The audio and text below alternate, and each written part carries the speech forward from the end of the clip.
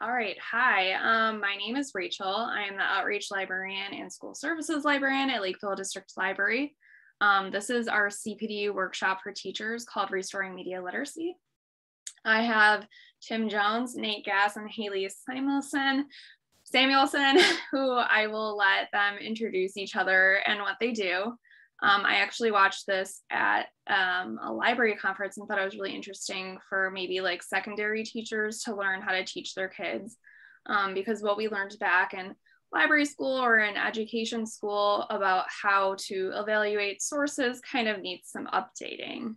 And then, so if you were taking this for ISBE credit, I emailed out the handouts before. If you didn't get it, you can email me back in Outlook and I will send you a link to all the slides and forms and everything. All I need is your evaluation form when you're done filling it out, and then I will email you the signed ISBE credit. So any of those questions can go to my email, which is rhogan@lvdl.org. But I also emailed you the link, so you can just respond to that. And then if you have a question, you can put it in the Q&A. And we will do questions at the end. So I will let our presenters take it away. All right, thank you, Rachel. Welcome everybody. Again, this is Restoring Media Literacy in a Post-Truth World. As Rachel already mentioned, this was a session that the three of us presented at the annual American Library Association conference just last summer. So we're happy to do it again for you in this sort of virtual environment. Let's do some quick introductions here. Make sure my slide, there we go. All right, since we're going, I guess we'll go left to right. Left to right, yeah. So I am Tim Jones, and I am from Trinity High School in Louisville, Kentucky. We are an all-boys school, about 1,200 enrollment. And you can follow me on Twitter if you'd like there or not. I did this ALA session with Haley and Nate, and then I also did another media literacy session with a slightly different twist at American Association of School Librarians conference in 2019. I'm thinking COVID has thrown my timeline off, but I think 2019. So I've been really interested in media literacy and presenting on that for quite a while. And Nate and Haley were gracious enough to let me be their third wheel for this presentation. We're happy to do it. My name's Nate Goss. I'm a librarian at the Cook Memorial Public Library. Those of you who are local to Lake Villa, you know, Libertyville is kind of right around the corner. So it's the Cook Memorial Public Library District that covers Libertyville, Vernon Hills, parts of Mundelein, Green Oaks, Mettawa. And I co-teach a lot with Haley, who we will meet in just a second. We teach all sorts of media literacy. Sometimes we call it fake news. We'll get into a lot of that stuff in the presentation, but we've been teaching these kinds of courses to our public library patrons for a very long time. And you have my email there if you ever want to reach out with questions, and my Twitter as well. And I hand it over to Haley. Hi, I'm Haley Samuelson, and like Nate said, we both work at Cook Memorial Public Library. I'm a reference librarian there, and my email's there too. So if you have any questions, please feel free to reach out. And I think before I move on, I think one of the things that we have brought to ALA and what we hope to bring here is, you know, bringing Tim in with the school library perspective and us coming from the public library perspective. We're kind of seeing this as a collaborative approach of teaching media literacy in both the schools and the libraries. So here's our agenda for tonight's session. What we want to kind of talk about is kind of starting with some baseline definitions. Let's talk about what we mean when we say a post-truth world. And one of the questions that we're kind of, that's being asked and that we're trying to address is teaching media literacy even still a valuable thing within this post-truth climate? We're going to conclude that, you know, we think it is. And then we'll move on and we'll start talking about some of the tools that we've used in our classes to teach these things, our experience teaching in both the public library and in schools.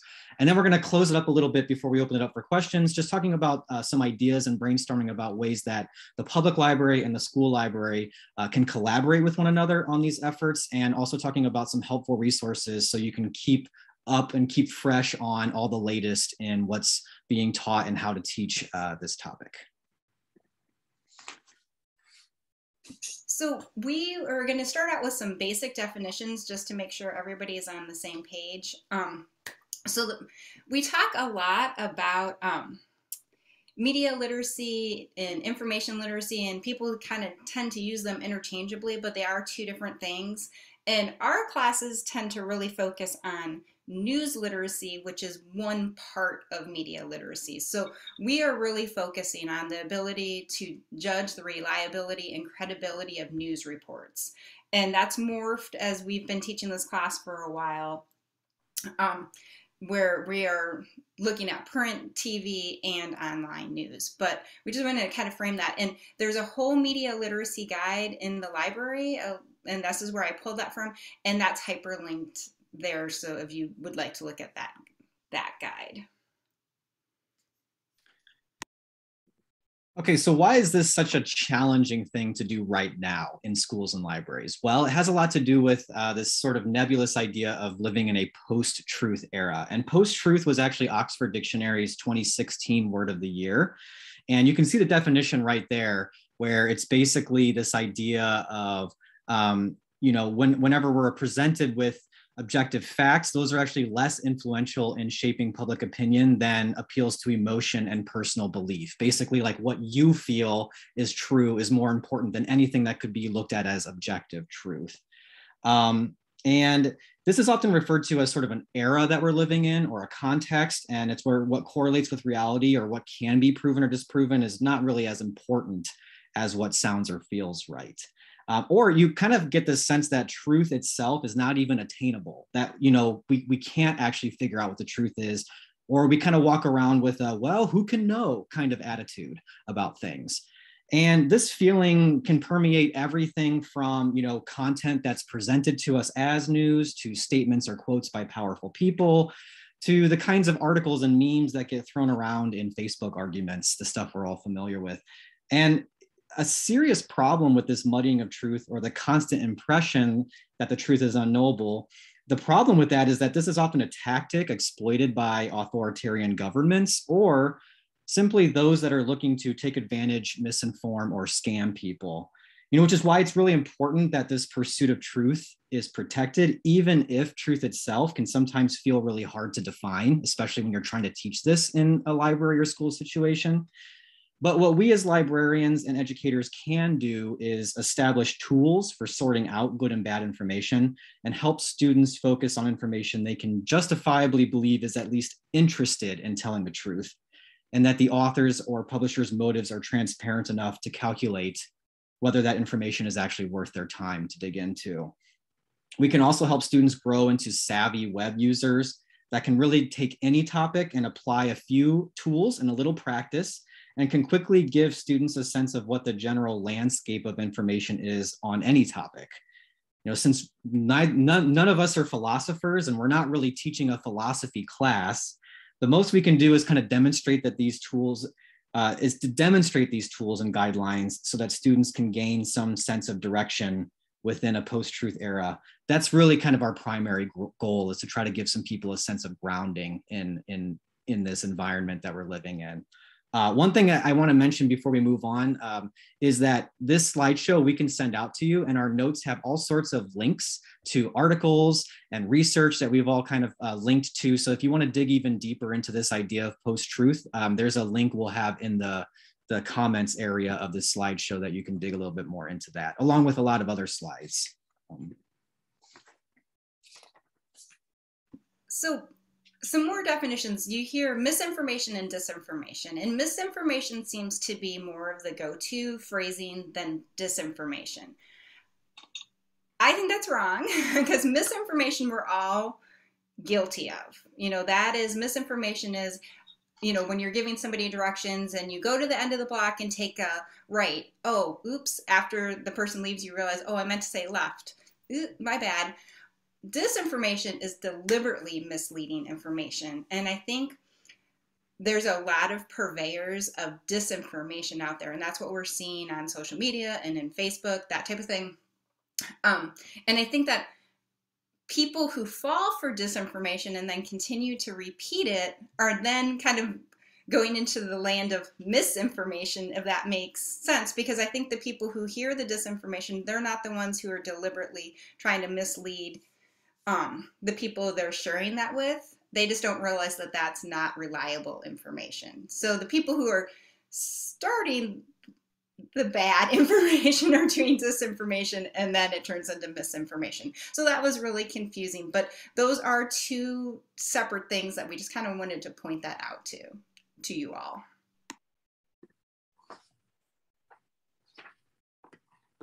You're not going to change anyone's mind on social media anyway. I don't know how many of you have heard something similar to that. I've heard it probably 72 times. It's a lot. I hear that a lot. And so I started to think about, what does that even mean? And is that true? Because it sounds really truthy, right? It sounds like truth.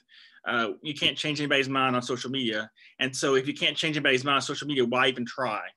If the disinformation is out there and causing people to think the wrong thing, then why even try to get better at media literacy and news literacy? But how true is it? So we looked into that. People actually do change their minds. Here's a chart from Pew Research Center showing that since 2018, people have changed their minds on such subjects as Black Lives Matter, political parties, ideologies, different political figures, because of something that they saw online through social media. It's not 100%. I mean, we would be going crazy if we changed our mind like 100% all the time. That's not sustainable, but like it's a pretty healthy amount of people who do change. Somewhere in the 23%. So all social media users have changed their mind over the course of a year on some topic. And that's admitted change. Like there's probably changes that we've probably changed our minds about other things and just maybe aren't even aware, or we don't admit it. So people actually do change their minds. So I would just advise you not to give up. It's fight the good fight. It's worth fighting. So, all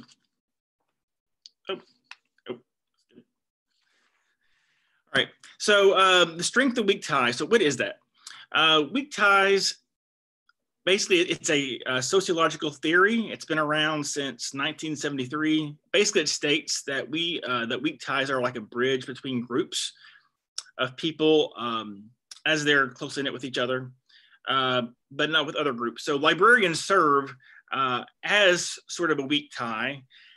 We're kind of bridges between different information circles.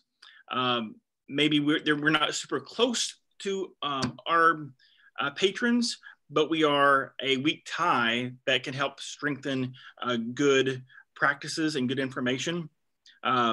School librarians, public librarians, we can be a weak tie between users and their family and friends and all those in the circle. So I also want to talk a little bit about what the social brain is.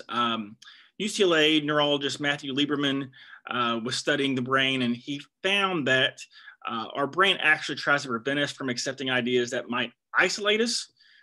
And it's called the social brain, or like that's the Lieberman's term for it. According to Lieberman, social thinking is so important that evolution gave us a separate brain system just for this type of thinking. This network switches us from being information consumers to information DJs. And the reason I share this is because I find this to be very humbling. Sometimes it's really easy to get up on my soapbox and be like, why are you believing this? And be like mad at people. But once you realize that like our brains are just kind of wired to kind of go with like what doesn't ostracize us, it's a lot easier to kind of, I think, step back and go, whoa, let's pause and cut people some slack a little bit and realize that like our brains are just kind of wired to be deceived by our social circles. So a little bit more. So the more that people think, the more that people think that people like them, believe, or act in a certain way, the more likely they are to believe and do the same thing. Social media only exacerbates this. It is designed to exploit how neurologically wired for acceptance we are.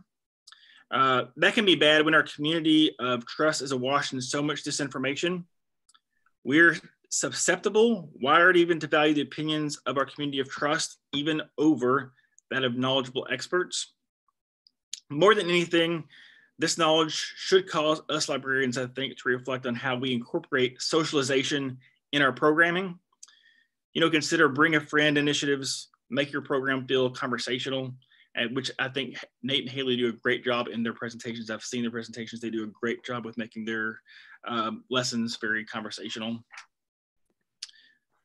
So I'm going to leave this on the screen for a few seconds. What are you thinking of? You're thinking of an elephant, right? It says don't think of an elephant, but that's what, you know, if you try to think of like the opposite of the negative, you end up thinking of that thing. So that's how our minds work, and that's how fake news and fake information and misinformation, disinformation get a hold on us. You'll go to the next slide. So our brains are wired to just kind of remember and accept the information here first and most often, even if it's false, even if it's not true. So that's what studies have found. And when the information is repeated, regardless of whether the information is true, we tend to believe it. Our filter bubbles will repeat that information and often break news for us, regardless of whether it's true. When you combine this reality with the social brain, like just a socialization component, the result is catastrophic, like we have seen it the last few years. To restore media literacy, I think we need to encourage social media users to communicate the correct information as early and as often and as kindly as possible. That can sometimes be a challenge.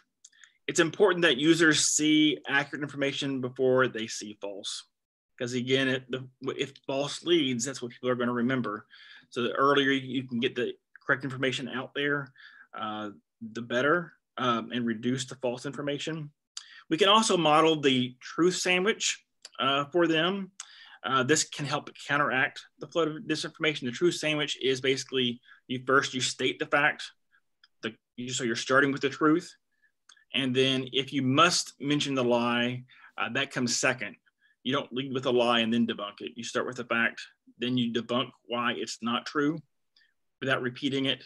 And then you restate the fact. And that is worked on our brains to help us to not believe false information. School libraries and public libraries who reach different ages of users can complement each other's efforts every time we teach or model media literacy.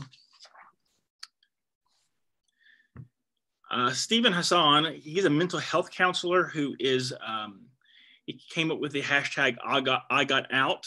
He specializes in disinformation cults. He is popular, like I said, he's popularized the I got out hashtag to destigmatize leaving it a disinformation cult. His advice for helping people get out of disinformation cults can be broken down into 3 tips, as you see on the screen there. We can use these tips as librarians. First, ask gentle guiding questions. How would a counselor ask their patient questions, for example? You know, just be gentle, calmly, patiently, withholding judgment. Second, don't connect the dots for them. That can be very, very tempting to do. We can lead them to the dots. We can ask questions. But if we allow them the freedom to make those connections, that will ultimately be more fruitful. Again, you can show them the dots, maybe in a chronology that might gently help them see a connection, but like if you don't make the connection for them, it's kind of like their own little scavenger hunt, and they can be like, oh, I found truth. And so that's a lot more empowering for them. And then third, just avoid shaming. It's hard to admit that you've been duped or that you're wrong. So people will just kind of stay in their disinformation cult where they have social support. In our interactions with users, we need to model the growth mindset and try to normalize admitting wrong. I constantly making mistakes. We all do. So if we can admit like we make mistakes and how we personally try to grow from it, I think that makes a huge difference. So in our library programming, let's talk about what works effectively. Library programming can take on endless forms. The key principles that will help our media literacy programs and our day-to-day interactions are these. Social is everything, normalizing humility, rewarding progress, avoiding shaming. So I'm just kind of summarizing some of these points that I've talked about. Framing reinforces information. Story building, which you'll see a little bit later between Nate and Haley, it helps build trust. Play helps us learn. Visuals help us remember. Research has shown how effective storytelling, play, and visuals can be. Children learn a lot about the world through play, but adults can too. I learn a lot through play. Play can look like role plays. It can look like games, or gamification, drawing. A lot of things fall under the umbrella, and play improves our critical thinking. So there is not a one-size-fits-all approach to teaching this type of literacy. So we're going to talk about what we've done first in the public library, and then Tim will go over what he's done in a school setting. And this is just stuff that's worked for us.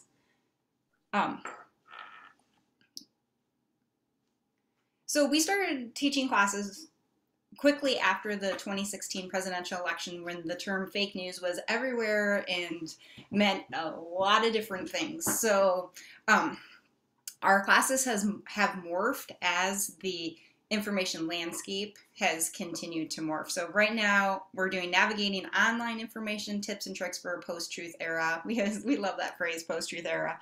And we are trying to help people navigate information that are primarily encountering online, but we touch on other forms of media as well. And we have kept some basics through every class.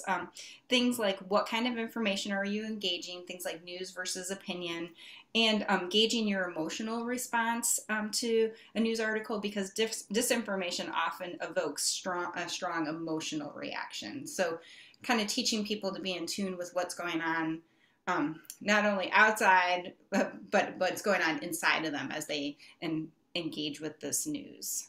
So we've tried to break our class into 4 tips, and we are hoping that maybe they remember 1 or 2 when they leave our class, but we've really tried to keep them basic and hopefully easy to apply.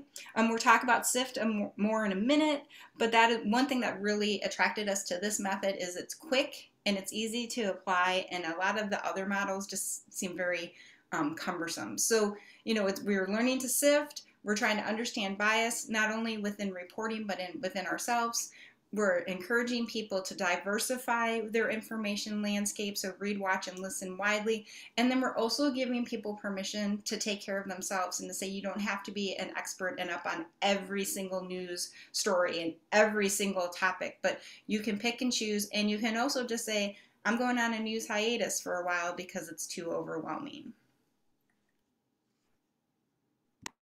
I want to talk a little bit about, Haley said that our class has evolved and morphed a lot, and that's very true. And it's also been true because the more that we, the 3 of us, have done our own looking into best approaches for media literacy, a lot of the ways that librarians have traditionally taught media literacy has sort of, it's become less and less effective to address issues that are very specific to the time that we are living in.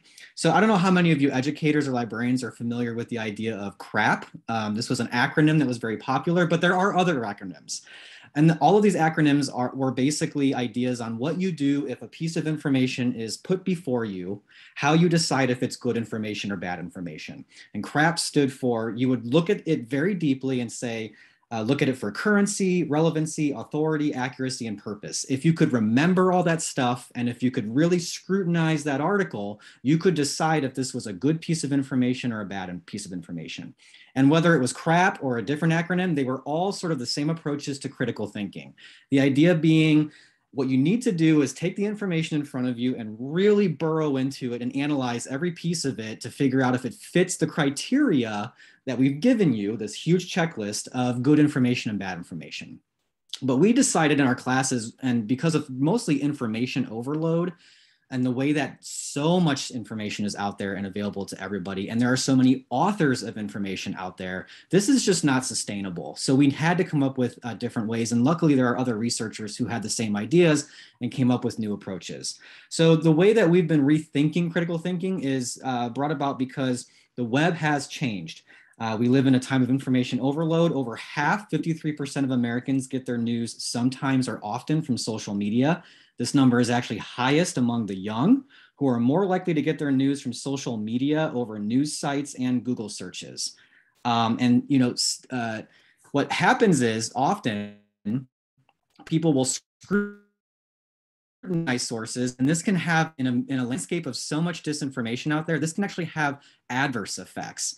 As Stanford's done a lot of research on this, and the research that they did showed that today's students are really unprepared to judge the credibility of online information. In one of their studies, they took two websites. One was the American Academy of Pediatrics, you know, sort of the go-to professional source for pediatrics. The other one was the American College of Pediatrics, which was, some consider it sort of a hate site because it was a agenda-driven group that really had their main focus as trying to stop same-sex couples from adopting children. But the websites looked very good, and they took those websites and they had historians, professional historians at Stanford, and students at Stanford look at that website, both websites, and have them say within 5 minutes which was the good website, which was the bad website. And this was the research that showed they did terribly. And they also used up all their 5 minutes to figure out and then still got to the wrong conclusion. Whereas fact checkers, within a matter of seconds, were able to look at both sites and say, this is the good one, this is the bad one, okay? So it had a lot to do with what we're gonna get into in a second, but this is just the idea that this whole idea of scrutinizing your sources can actually have adverse effects. And so we don't want to teach people to do that. And, you know, you probably see this yourself if you're on Facebook or on YouTube, this whole idea of doing your own research, that mantra that you hear, like, don't accept everything you hear, do your own research, especially when it came to like vaccines and things like that. This has resulted in a lot of widespread belief in conspiracy theories and false information because, frankly, most people are not prepared to do their own research. They're not prepared and don't have the tools to know how to do the research, to know what of what they're taking in is good and which one is just complete false conspiracy theory out there. And the other reason we need to rethink this is, again, with information overload. If you take something like CRAP or any of the other huge long checklists that are out there, those are very time intensive and just not very realistic. So what do? This is what Haley and I had been switching actually over to teaching, which is it is another acronym. Librarians and educators love our acronyms. We couldn't quite escape that totally. But this one is called SIFT. And it was developed by Mike Caulfield, who's director of blended, hold on, I can't see sorry, I blocked my own notes here. Blended and networked learning from Washington State University in Vancouver. Now we're gonna get into it in a little bit, we'll talk about why we like this so much, but it's a 4-step process. These do not have to even happen in this order. And you might not even get through all the steps. But the idea here is the first thing you're gonna do when you see a news article or when you see a post on social media, you're gonna stop. And you're gonna try to figure out, can you even figure out what the source is? And are you familiar with it? If you're not familiar with it, you're going to investigate the source. And what we mean by that is that does not mean that you burrow into the source. It means you actually go outside the source and you look at what other people are saying about the source, or even if you can find information about that source. And that brings you to F, which is find, which is even if you can find information about the source, when it comes to the actual story you're looking at, you're going to actually try to find better or other sources and see if they are covering the same topic or the same issue. And then lastly, trace is when you're looking at an article, you're going to look at and find out any claims that are there, any quotes, you're going to always try to go back to the original context of those. So if, say, an article is saying as reported by, and then there's a link to the original report, you're going to encourage people to go to that original report and get the original story instead of the way it's been processed and synthesized, you know, by whatever blog or YouTube video you're looking at. These are just very quick. We're calling it a toolkit, basically. This is a toolkit that we can give students to do this. And what I want to do now, hopefully I can do this quickly, is I'm going to switch over to show you an actual video clip of Haley and myself teaching this through role play, through play, as Tim was talking about, where we actually, we don't even tell them what SIF stands for yet at this point in the class. We just demonstrate, this is what it looks like in action. So if you can bear with me for just one sec, let me see if I can bring it up here. And apologies for our wonderful acting skills. Yes, yeah. In advance, yeah. Hold on. Sorry, one sec here. I'm gonna stop the share real quick. It's there.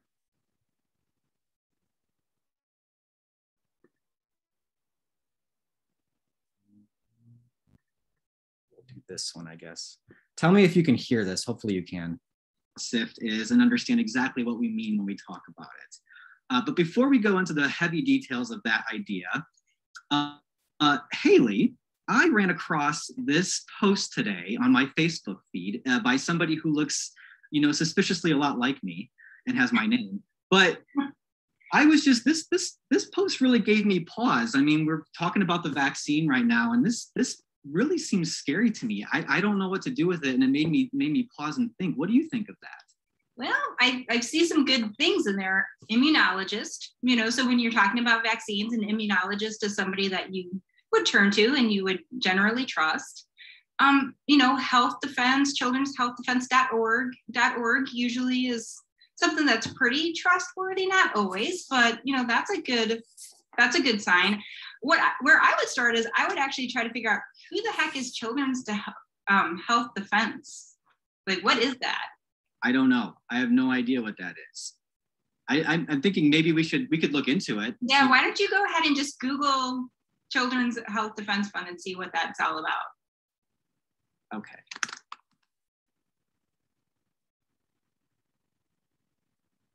And if you go to their Wikipedia, they might have just a better down and dirty than how they're going to describe themselves. Okay, so right here is the Wikipedia for Children's Health Defense. Here's the first line, actually. It says it's an American activist group mainly known for anti-vaccine activities. That sounds interesting. Well, you know, for me personally, that sounds like they have more of an agenda than they're trying to provide you news. It seems like to me that they might have a dog in this fight. So I would maybe try to look at their claims and find a better source, but you know, that's up to you what you feel comfortable doing. You know, I don't know. I mean, I definitely recognize there's an agenda, but you know, they are a registered 501c3 nonprofit, so they are a legit group. And right. You know, it was an immunologist that was. Do they say who the immunologist was that they're citing? That's a good question. So maybe that's what we should do next. Why don't we? You know, I'm going to go ahead and click on this and take a look at it real quick. Okay. Okay, so it looks like the immunologist that they're referencing is veteran immunologist J. Bart Klassen. Have you ever heard of him before? I have not heard of J. Bart Klassen. So again, I would go back out to Google, see if he has a Wikipedia page or anything else that comes up. All right, let me just go ahead and type his name in and see what's going on. Yeah. Okay, he's got a Wikipedia page. Ooh, but he also has a PolitiFact about him. And PolitiFact is a fact-checking organization. So I would maybe start there and see what they're fact-checking him about. All right, let's take a look. All right, so he's got one rating and it's a pants on fire. Oh, okay. Okay. Let's see. Oh, and it's for the actual article we were looking at. Oh, all right. All right, so I'm just kind of skimming this here, and it looks like The research article is baseless. Okay. And it does look like PolitiFact even reached out to Klassen for a comment, but it said that he only said his paper speaks for itself. So I don't know, this sounds like an immunologist that isn't really interested in engaging with other immunologists or with the field, and doesn't seem to want to even defend his own paper too much. You know what? I think I'm with you, Haley. I think I've kind of seen enough here. I don't really think I even need to read any more about this article or know anything about it. I feel pretty good just kind of ignoring this and not wasting my time with it. Okay, yeah. And all right. Let me get back up here. Let me get back into my other slideshow here. Oh, sorry, one sec.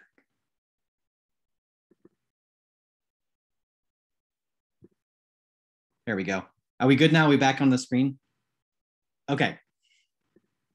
Okay, so there you saw basically just a role play that we did. Again, apologies for the bad acting there, but that was us demonstrating SIFT before we even talked about SIFT as a way of showing this is what it looks like in real life.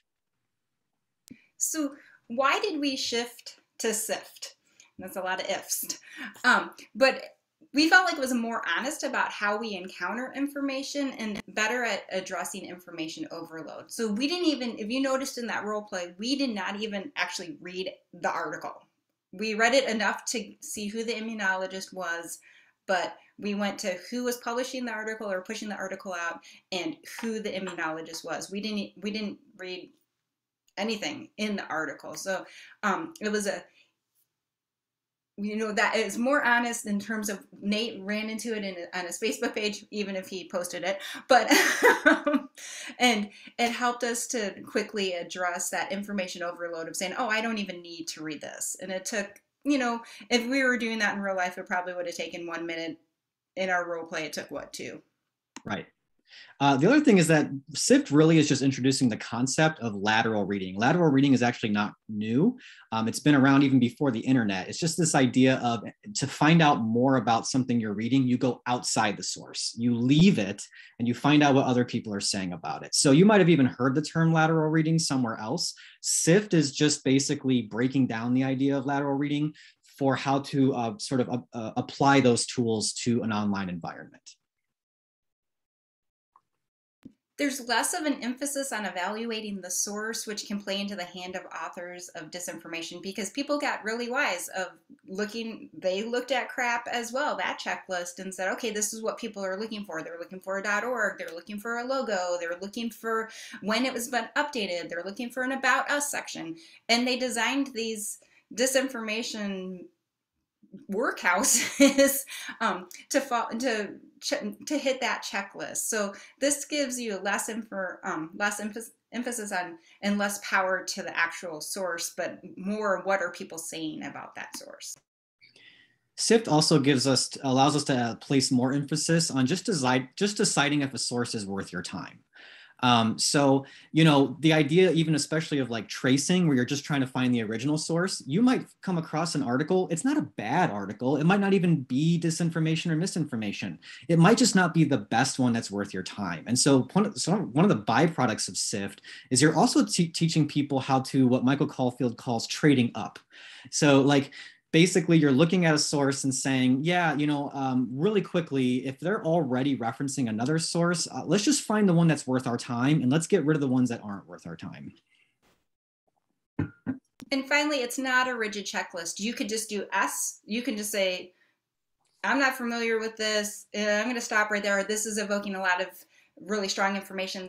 I'm going to stop right here. You could just do T, where you see a meme go by that really gets your heart rate up, and then you're like, well, let me trace this quote, and then you realize it's 4 words from a paragraph, and it's 4 words that painted the narrative or defined the narrative that person, that disinformation purveyor wanted you to get. So, you can just kind of pick and choose what letter you would like to do from that. So Nate and I also just wanted to kind of give you some of the takeaways that we have had from teaching media literacy. As librarians and teachers, we do have the expertise to do this, so trust yourself. Examples, examples, examples, examples, and more examples, because people need to be able to engage with what we're talking about. Personal anecdotes can establish humility, so we're talking about times that we fell for something that we didn't you know, we just bought it hook, line, and sinker and said, oh, whoops. Politics is unavoidable and you need to teach it anyways. We know how to be neutral in our profession, and so you can trust yourself. And a lot of times people are coming to these classes, especially in the last probably 6 years or so, because they're trying to figure out what politicians are talking about and whether they should believe it or not. So you can do this and you can remain neutral. You often will be preaching to the choir, and that's okay. You know, the people who are showing up at these classes are concerned and they're trying to figure out how to wrestle with this, whether for themselves or how to deal with family members, whatever. But it's okay. It's okay that you're preaching to the converted. Modeling that librarians are information experts. So you're putting yourself out there and saying, this is how we evaluate information in our daily lives, in our daily work lives, so people can come back to you and say, oh, okay, we know we can trust them. SIFT or any acronym is just a starting point. You can build on it, and you don't have to be married to it, but you can start there and then make it your own, and then keep trying new things. Our class has morphed and morphed and morphed, and there's been some stuff that has worked really well, and there's some stuff has fallen flat, and you don't know until you start experimenting. So now I'm going to hand it over to Tim, and he's going to talk about what he's done in a school setting. All right, so I'm here to talk about like what the growth mindset is versus the fixed mindset. I think a lot of us educators are familiar with those terms, but the growth mindset, if you're not familiar, is just like it's trying to focus on like how we can get better. And I think if we can focus on growth mindset versus fixed mindset and letting students know that it's okay to change your mind, that's good. And so I incorporate that into my Nearpod lesson, which I'm going to talk about in just a little bit. Before I address the whole school approach, I think a whole school approach, embedding media literacy and news literacy in classes in small doses is also extremely effective. But I'm going to start by talking about my Nearpod lesson. That is a one-off media literacy lesson. Nearpod is an online software that can make a lesson or any lesson or presentation interactive. I really like Nearpod. It can be used in person, hybrid, or via distance learning. The presenter controls the pace, so learners move forward together, and assesses learning in real time through instant polls, through feedback and activities that reinforce the social element I was talking about earlier. That's why I'm really getting into why I like Nearpod, because I was talking about the social brain earlier. This, I think Nearpod and the social brain really interact together. In my Nearpod lesson, I began by introducing the growth mindset and letting the anonymous poll results show students how popular challenging your biases actually are in principle. And most students who took that poll said that they believed in truth and they thought it was the most important thing was to get better. So I kind of trapped them into agreeing to the correct philosophy before moving on. So one activity I do in my Nearpod, which I sort of stole from Nate and Haley's, is asking my students to create fake news. Nate and Haley created a fake WordPress page a few years ago in a session that I saw of theirs with their public library users.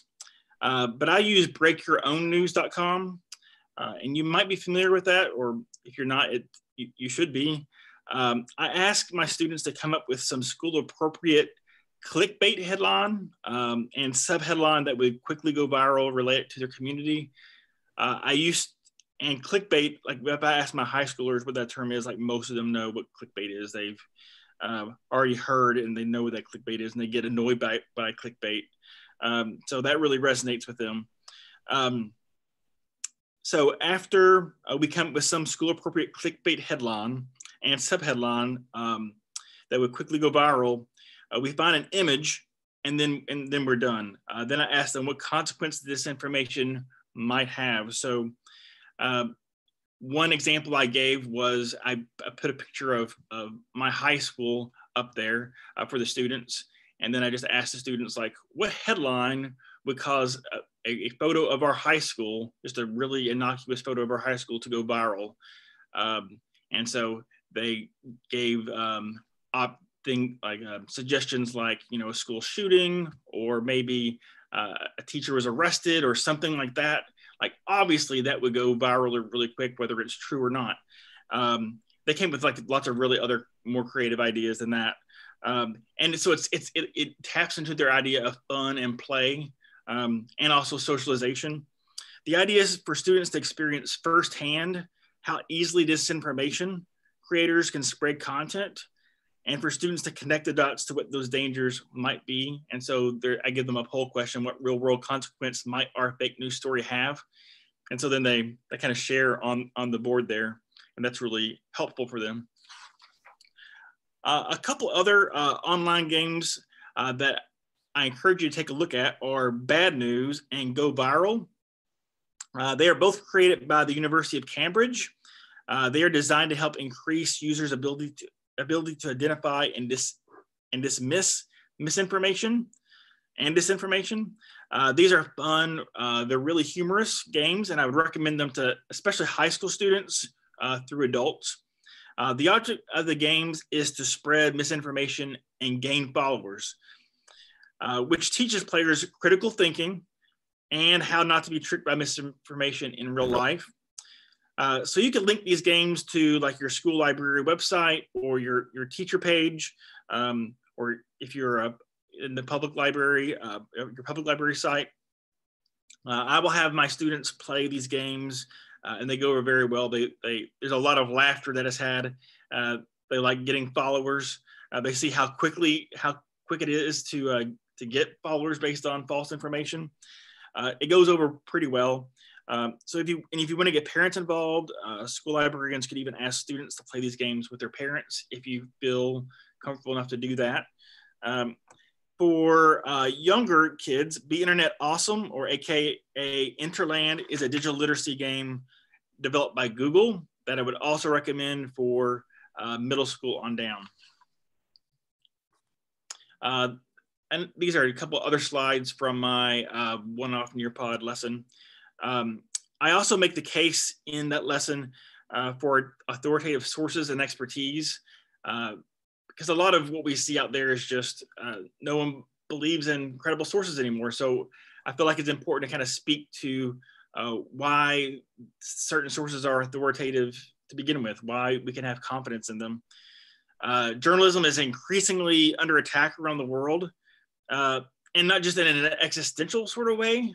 According to a study this last year, 20% of surveyed US TV newsrooms said their journalists had been attacked last year. 20%, 1 out of 5. In larger markets, that number was nearly double. A lot of people don't understand what journalists do or what ethical standards they are held to compared to what you might find down a YouTube rabbit hole. This lack of understanding makes it very easy to cast the media as enemies. We also see this misunderstanding and distrust of authoritative sources in science. Quote, do your own research, end quote, has become the mantra of rabbit hole aficionados everywhere. So as a school librarian, I try to help educate students on what makes sources credible or authoritative. I want them to see why you can trust them. But I also want to humanize them and demystify the people behind these professions, because to a lot of students, to a lot of adults, they're just this amorphous blob thing that you can't trust. They don't know that there's people behind it, or they don't really think about the people aspect of it. I think the earlier, more often that this education can take place, the more it can ripple among tomorrow's citizens. So that means like having, maybe inviting a journalist to your class to talk might help to humanize. So by the time that public librarians like Nate and Haley work with them, it's not as daunting. Media literacy requires a whole school approach. If you can get buy-in, that might take a little bit of work.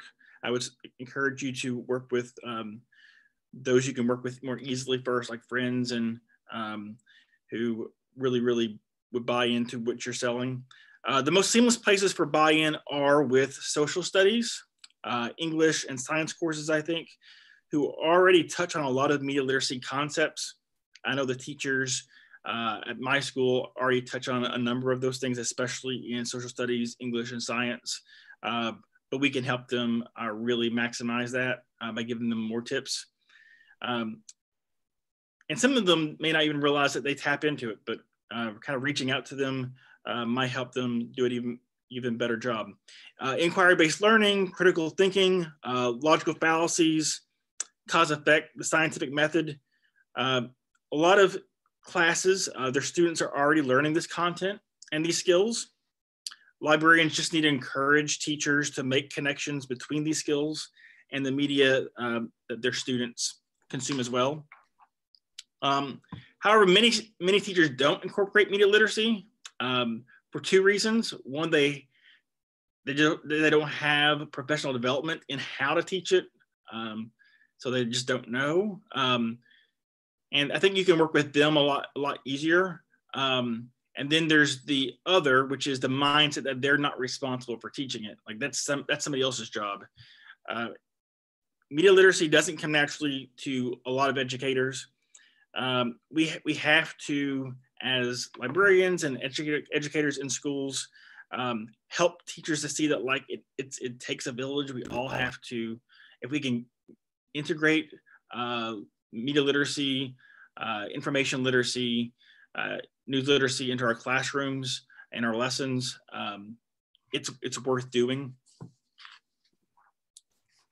And here are a few ideas for library programming.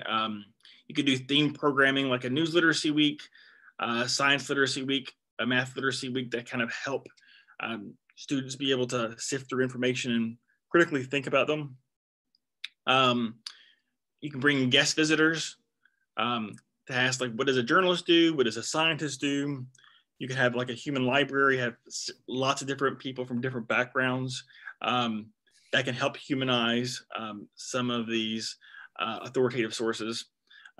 There's lots of great opportunities for collaboration between teachers, school librarians, public librarians, journalists, and more. And now Nate and Haley are going to talk a little bit about collaborating in the public libraries. Just a reminder, if you have any questions, please use the Q&A box down at the bottom, and we will take those all at the end.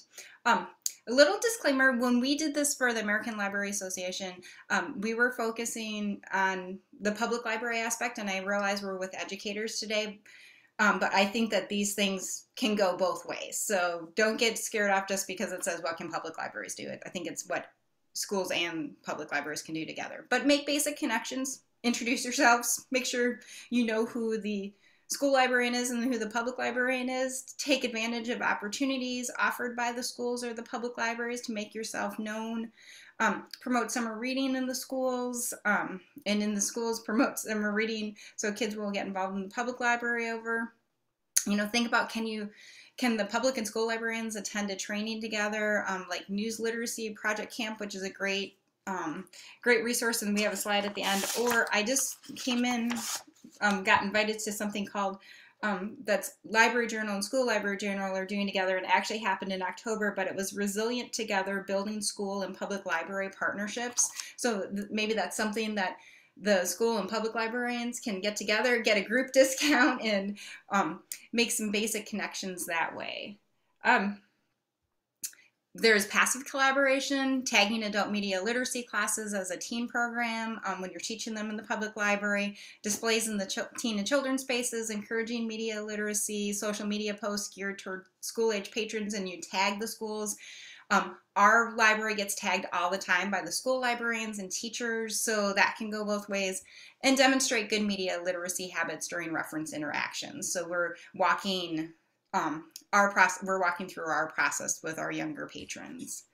And then finally, some active collaboration, which is just, partnership with school librarians, getting together, getting creative, guest appearances in the school library or classes, and then joint promotion of something like a media literacy week or month with activities and prizes at both libraries. I was talking to my son's high school librarian, and she had this great idea of some of the programming that they do in the school library. She's like, oh, I'd love to be able to have the high schoolers come to the public library and teach adults what they've learned in school. And she was actually specifically talking about elections, which like perked my ears up because they do research on candidates and like parlaying that research for adults at the public library. So, I mean, just get creative and kind of like the sky's the limit on dreaming. And then finally, and those are not groundbreaking ideas. Those are pretty down and dirty. We just have some online resources here, and I think we can kind of just leave that slide up as we do some Q&A here. Oh, there's a few other. Yeah. The last three slides here are just resources, which to have time for Q&A, I think we'll just send the slideshow out. And it's basically people to follow on Twitter, some books to check out, and some great online resources as well.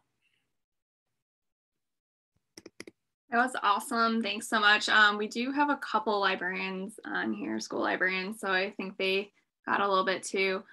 We did have one question, which I thought was kind of funny. One of the attendees was researching more into the person you were talking about on your skit, and they said, does this person actually exist? Because they were looking and they're not listed anywhere as an immunologist.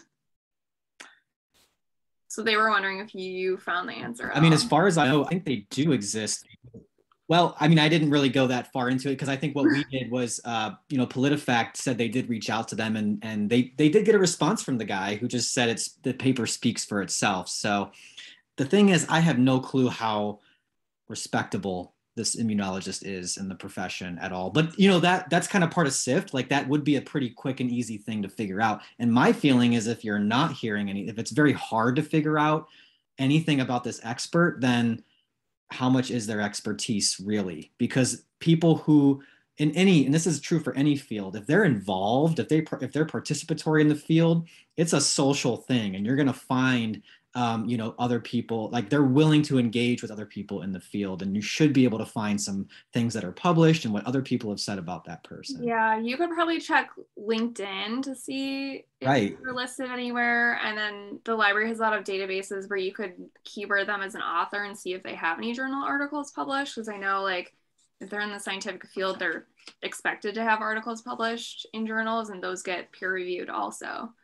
I did find him on Wikipedia. John Bartholomew Clausen. And they have all of where his degrees were from, and he was also fact checked by Reuters. And Reuters did reach out to him. So unless it does seem like this is a real person.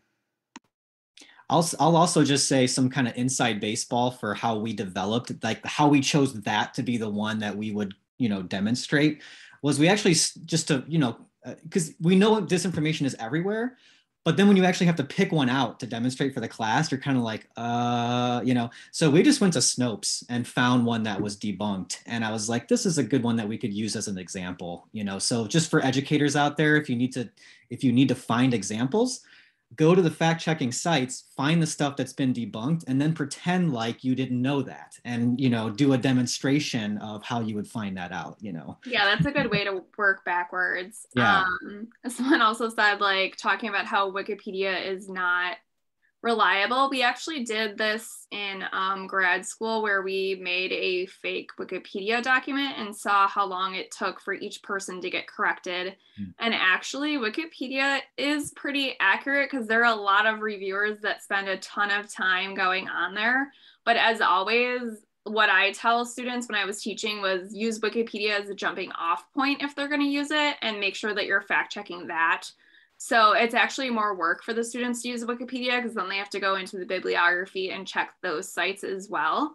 So they're welcome to look at it to kind of help them outline and think about other, points of argument or whatnot. But then they're always going to end up having to do that extra work of going further into it. So I would say as long as you allow them to look at it with that caveat, Wikipedia could be okay, but I know there are also a lot of teachers that say they can't use it at all. Yeah, sorry, go ahead, Haley. And for our purposes of SIFT, what you're trying to decide is, should you even be reading this article? And Wikipedia is a great place to start, where it's like, the first line was like, this is an anti-vaccine. And then we could jump off to Children's Defense or Fund, or Health Defense or whatever it's called. But we didn't want to know what Children's Health Defense was saying about itself. We wanted to know what other people were saying about them. And so that's why we would go to Wikipedia. If we were doing something academic, but this was just fact checking for our own personal use, a Facebook article posted by Nate's uncle. So I think there's a time and a place for Wikipedia. It's been interesting to see the evolution of how librarians even view Wikipedia, because when I was in library school, this was like 10 years ago almost, it was kind of like Wikipedia was like the evil, like this is ruining authoritative sources, you know, and but it's really kind of changed. I think a lot of librarians rely more on Wikipedia than they would ever want to admit. But the point is that it's kind of like the fact checking sites too. You take it for what it is as a starting point, but then even Wikipedia is referenced. So like you were saying, Rachel, like, you know, even if you thought something in Wikipedia didn't seem quite right, they should have a footnote next to it and you can click and get the original source they were pulling even for Wikipedia within. But Wikipedia is just such an easy place to start. It's just such an easy place to get a very quick pulse on the general consensus of any, you know, so many publications out. Yeah, and I mean, and no one says you need to use it, so there's that. But I'm gonna wrap up since we're at 5:31. I see people are like, kind of dropping off. So once again, if you need the evaluation form and you weren't able to receive it in the email, my emails are hogan@lvdl.org. So that's RHOGAN, or you can just respond to the Zoom invite link. That's my email. I will send you the evaluation form if you did not get it, and then I can send you the ISBE credit form back. I want to thank our awesome presenters. We could talk about this all night, and if you want to nerd out, feel free to email any of us. And as the public librarian that does school services, if you wanted to, you know, collaborate on any lessons or projects, just give me a call. Thanks everyone for coming on tonight. Guys. Thank you. Bye.